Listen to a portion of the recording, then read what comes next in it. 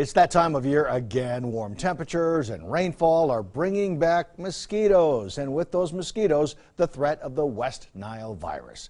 Jake Melder is live in studio with the details. The Treasure Valley is home to 12 different species of mosquito. Only a handful of those species are known to carry West Nile. The good news is we aren't seeing those species in our area. The bad news? It may not stay that way. The West Nile virus is brought into our area by migratory birds. Certain mosquitoes feed on those birds and humans, transferring the disease. Mosquitoes are beginning to pop up with warmer temps, but cool nights are keeping their numbers down for now. The species that carries West Nile thrive in warm, dry conditions.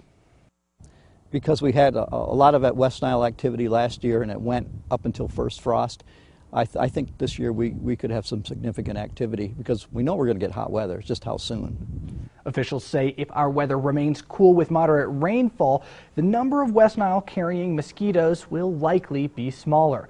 Of course, you can prevent the number of mosquitoes in your area by dumping out anything holding standing water. Even the small amount of water that collects on, say, a pool cover can breed enough mosquitoes to infest an entire subdivision. Live in studio, Jake Melder, today's 6 on your side.